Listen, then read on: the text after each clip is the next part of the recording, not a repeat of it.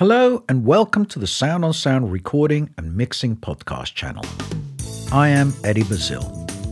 In this podcast, I'm going to demonstrate how to use delay effects creatively to sound design drum beats and percussive lines into new and exciting textures. Before we jump into the meat of this podcast, let's foray into the world of delay effects and pay homage to one of the longest-serving and powerful effects processor of all studio effects, the delay effect. In its most basic form, the process entails taking an audio signal, holding it in temporary memory, and then playing it back after a predetermined time. The user has complete and total control over the time and duration of the delay repetitions.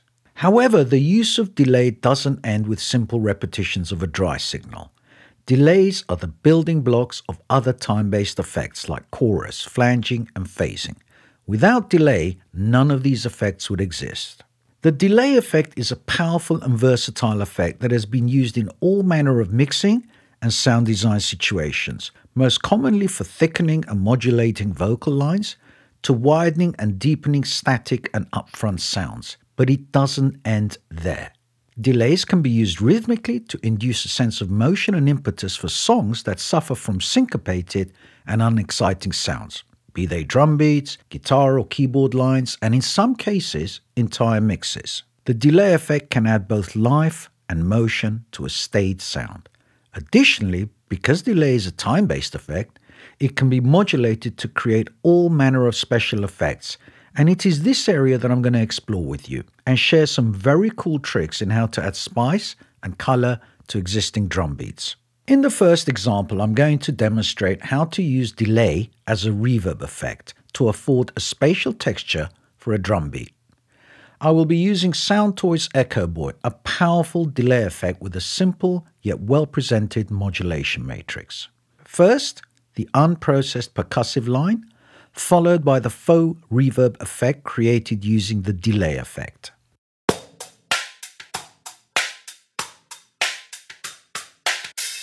And now with the faux reverb effect.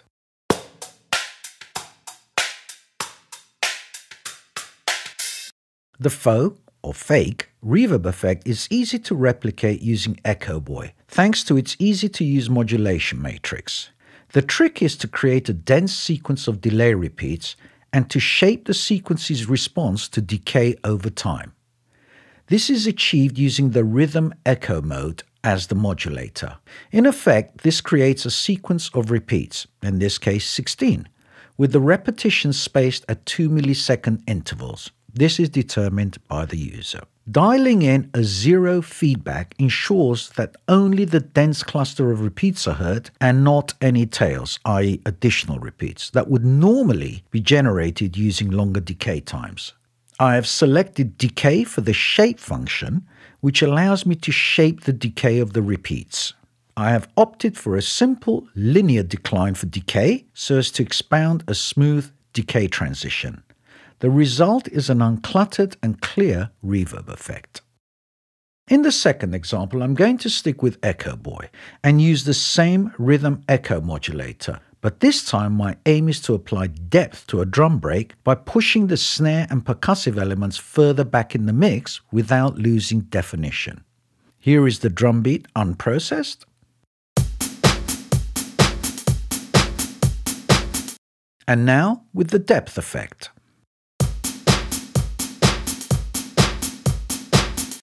To achieve this deep effect, I'm using the same modulation configuration as in the previous faux reverb example, but this time the delay repetitions have been modified to 3.6 millisecond intervals. The only other notable change is with regards to filtering. Using a narrow bandpass ensures that all the low and high frequency content that generally get amplified with filter modulated delays are kept in check so that what is repeated is the range of frequencies that are pushed to the rear. In example 3, I'm using FabFilter's Timeless 2, a delay plugin that serves equally well as a mixing tool and as a sound design weapon.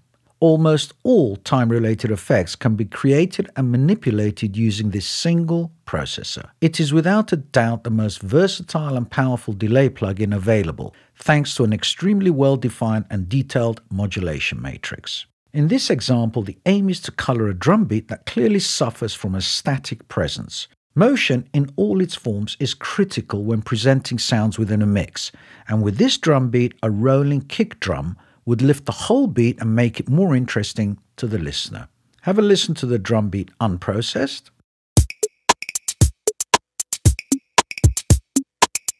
And now with the rolling delay effect.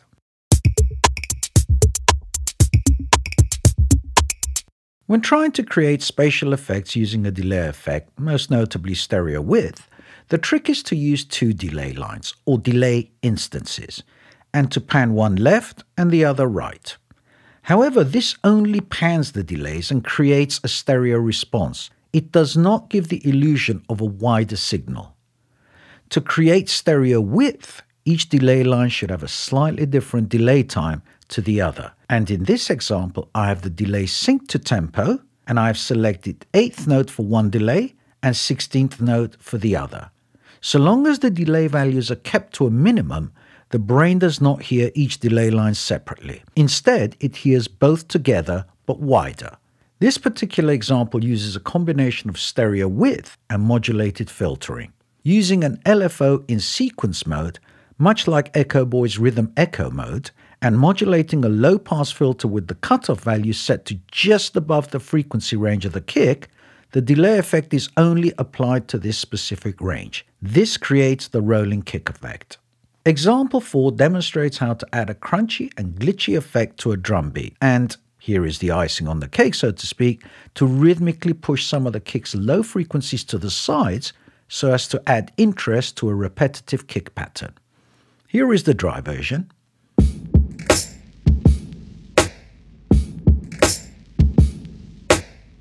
And here is the processed version.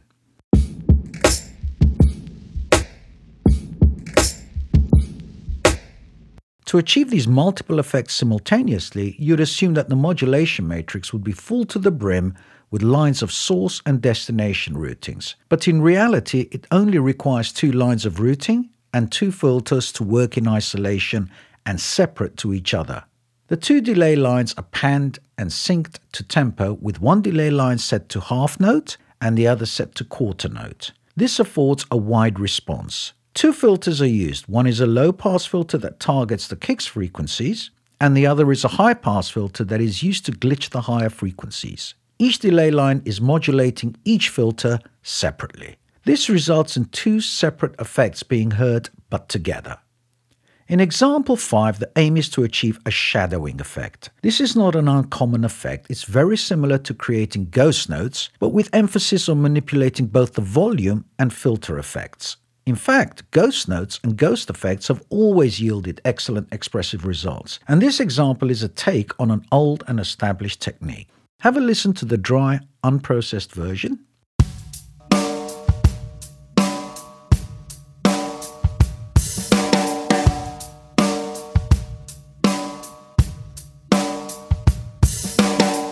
And here is the processed version.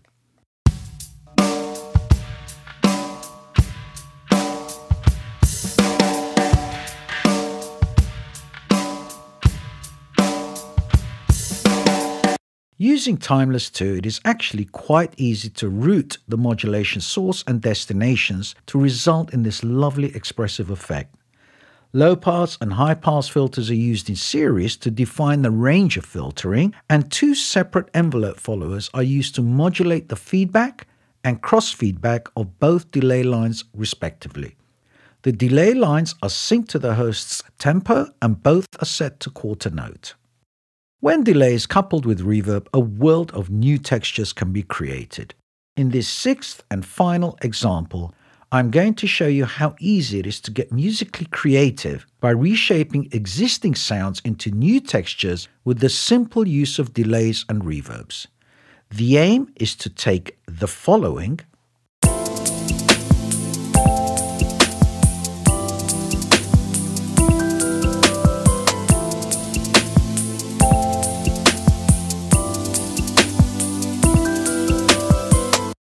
and to turn it into this.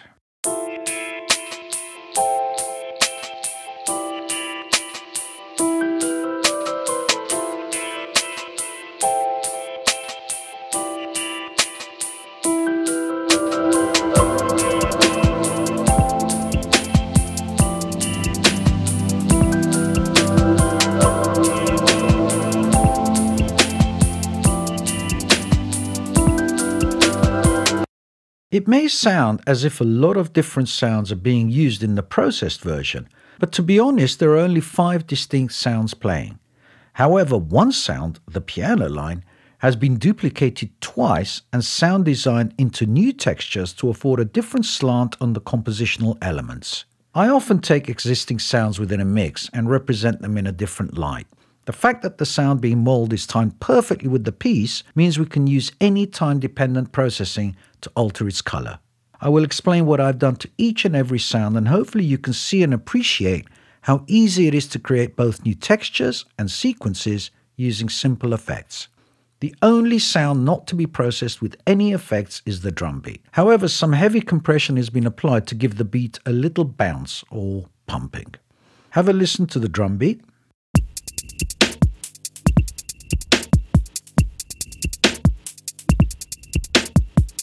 Next comes the snare layer. Here is the dry, unaffected version.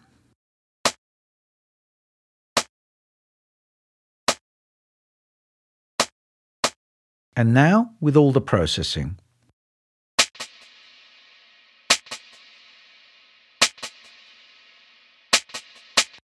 This snare sound has been heavily processed as it acts as the ambient backdrop to the whole snippet.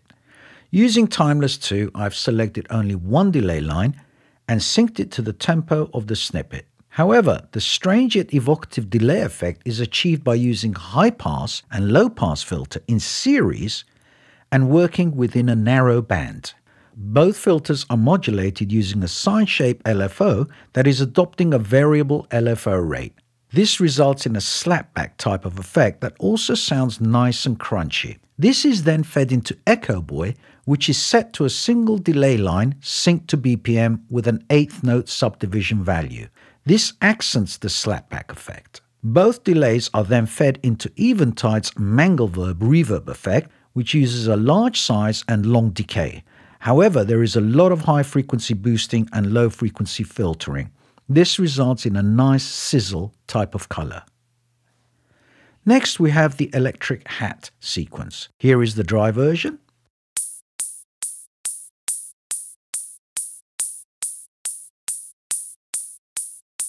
And here is the wet, affected version.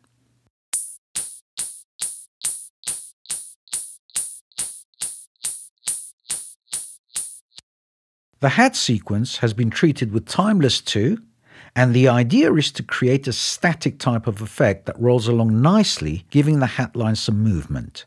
2 delay lines are used, and both are synced to BPM using quarter note values. 2 filters, low pass and high pass, are used in series, and both are modulated by 2 separate envelope followers, with one affecting the filter peaks and the other affecting the delay crossovers. The delay lines are panned hard left and hard right, affording width to the overall sound. Next comes the pad line. Have a listen to 8 bars of the dry version.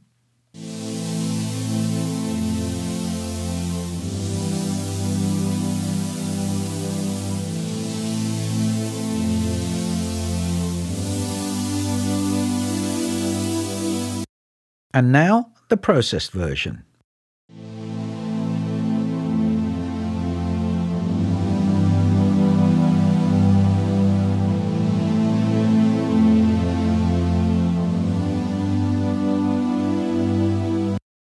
The pad has been processed with Timeless 2, which adopts 2 filters, a low pass and a high pass, in series, with both filters being modulated with an LFO that has a slow cycle rate of 8 bars. This creates the evolving filter opening-closing effect.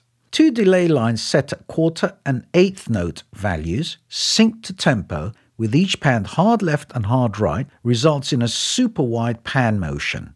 And with the filters being modulated across the stereo field, the perception is that the pad line is moving left to right and back to front. We now have the piano sequence to deal with, and I've opted for a simple cascading delay reverb effect. Here are 8 bars of the dry piano line.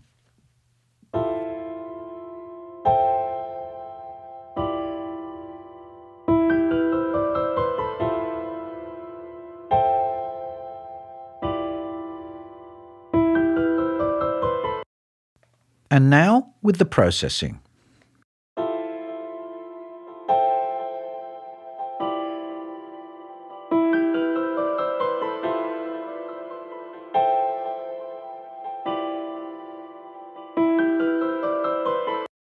The aim is to create a simple cascading delay repeat that opens up into a large space but without any additional reflections provided by the reverb effect. The mighty Echo Boy delay fed into the wonderfully manic eventide black hole reverb delivers in spades. Using the ping-pong delay mode, with each delay line synced to tempo, with half and quarter note delay values, and heavily bandpass filtered, the delay sounds as if it is cascading from speaker to speaker. The trick is to have the feedback tailing off gently so that it continues to play in the background even when a new note is hit. This is similar to the shadowing effect we covered earlier in this podcast. Echo Boy is then fed directly into Black Hole, which is using a large space algorithm, but has been configured to have no feedback whatsoever. Pre-delay is set to 100 milliseconds so as to allow the piano's attack transients to shine through unaffected. These settings result in a deep ambient texture, but without the smearing effect a long decay would superimpose on the sound. The mix of dry-wet can be automated for further effect, but I felt it didn't need any more motion. Now we can explore the crazy sound design potential of Timeless 2 and Black Hole in its full glory. Next up, and this is where the magic takes place, we have the piano line, which has been copied twice, with each copy being mauled into a new texture. In the first piano mauling example, Timeless 2 and Black Hole have been used in series to create a synth lead line that stutters through a sea of reverb. This new sound layers nicely with the snare pattern and reinforces the ambient backdrop. Here is the processed piano line.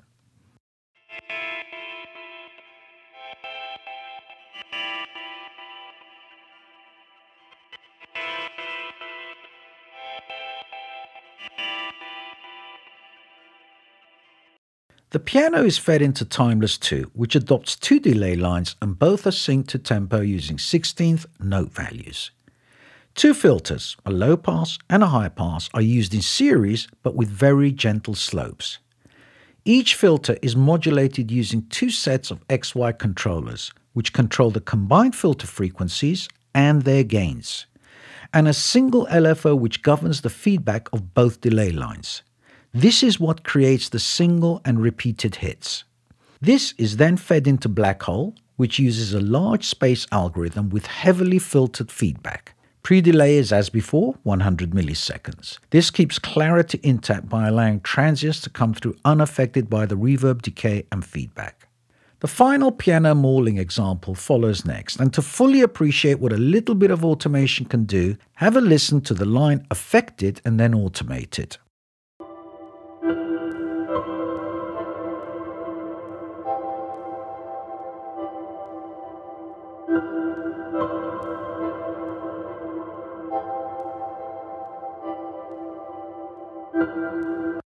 And now, with the automation.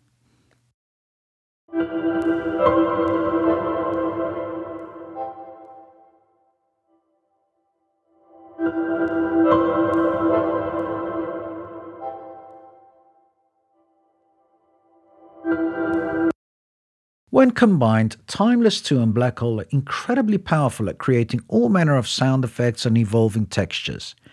And in this case, the marriage effortlessly produced a reverse type of choir hit, which adds expression and emotion to a run-of-the-mill musical snippet. The copied piano line is fed into Timeless 2, which adopts 2 delay lines that are slightly panned left and right, and with 350 millisecond delay values. Keeping the delay lines free and not synced to tempo subdivisions allows creative control over where and when the repeats should take place. 2 filters, a low pass and a high pass, in series results in the delay response being slightly bandpassed and smooth sounding. Using gentle filter slopes and no filter peaking guarantees there are no resonant jumps during modulation. 2 LFOs are used to modulate the filter frequencies and overall wet effect. The first LFO is set to a half a note cycle and the second LFO to a long and evolving 8-bar cycle. This ensures the filter frequencies overlap while cycling, which creates the reverse type of effect. LFO1 also modulates the input gain and dry-wet mix for the whole effect. This results in the choir hit type of effect. Timeless 2 is then fed into Black Hole at 100% wet. A large space algorithm is used with an LFO that modulates the reverb with a slow rate but with acres of depth. By keeping feedback to 0, the modulated reverb effect is heard clearly and comes across as a thickening and thinning of the reverb effect over time. To appreciate all the processes used in this podcast, I will leave the complete sequence to play from intro to finish.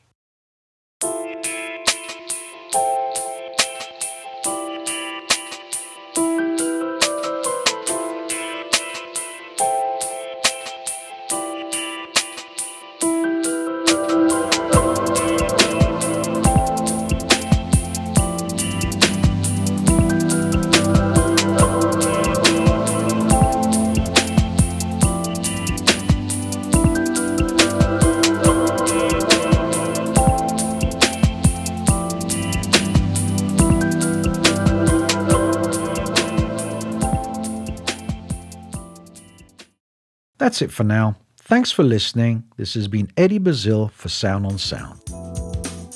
Thank you for listening, and be sure to check out the show notes page for this episode, where you'll find further information along with web links and details of all the other episodes. Oh, and just before you go, let me point you to the soundonsound.com/podcasts website page, where you can explore what's playing on our other channels.